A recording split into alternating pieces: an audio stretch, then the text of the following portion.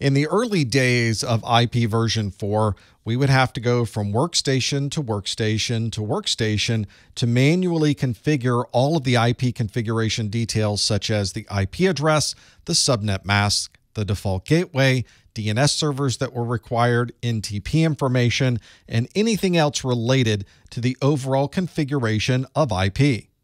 Obviously, this manual configuration process did not scale very well. So in October of 1993, we created BootP. This is the Bootstrap protocol. But BootP didn't allow us to configure everything we needed for an IP configuration. There were still a number of manual configurations that were required. BootP also didn't know when a lease was up and an IP address was available again. So there was no mechanism in place for BootP to realize that there were additional IP addresses that could be leased to other devices. And that's why we came up with DHCP, the Dynamic Host Configuration Protocol, in 1997. And the standard has been updated through the years. DHCP allows us to configure most IP configuration settings, and it works across almost any device that you would connect to the network. Before our workstation was turned on, our DHCP servers were configured with a list of available IP addresses that could be assigned to other devices on this network. We call this a pool of IP addresses, and it's very common to configure multiple pools of IP addresses for these DHCP servers.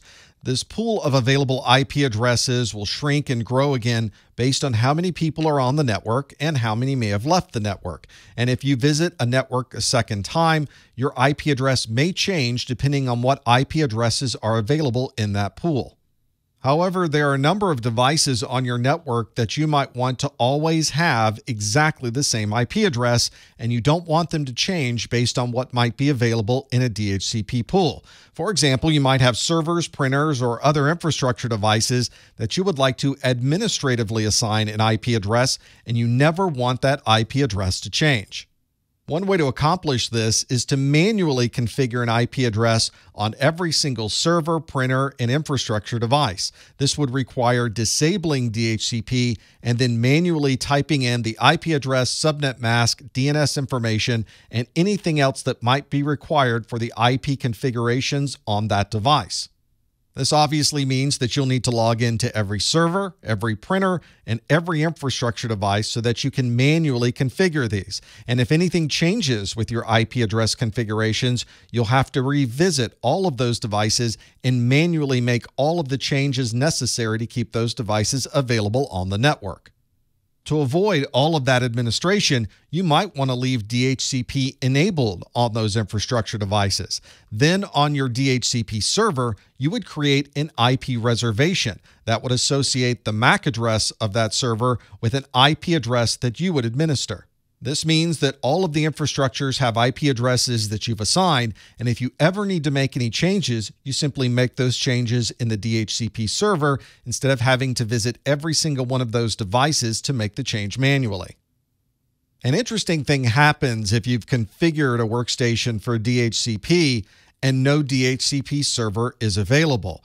Although you might think the workstation would not be able to communicate on the network without an IP address, there is a type of IP address that allows the workstation to at least communicate to local devices. We call this a link local address. And although this device would not be able to communicate through a router, it would still be able to communicate to all other devices on its local IP subnet. In IP version 4, we call this link local address an APIPA address that stands for Automatic Private IP Addressing. And there's an address range that has been reserved for APIPA. It's 169.254.0.1 through 169.254.255.254. The APIPA standard also reserves the first and last 256 address block in this address range, so the functional IP addresses that you would see on a device would be 169.254.1.0 through 169.254.254.255.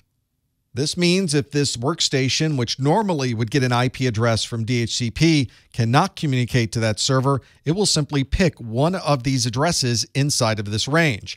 This device then sends an ARP request to the network to make sure no one else on this subnet happens to be using this particular IP address, and then assigns this address if nobody responds. The way that you would tell that a device has been assigned one of these API-IPA addresses is to look at the IP address configuration for that operating system. And if the IP version 4 address starts with 169.254, you know this device is using an API-IPA address.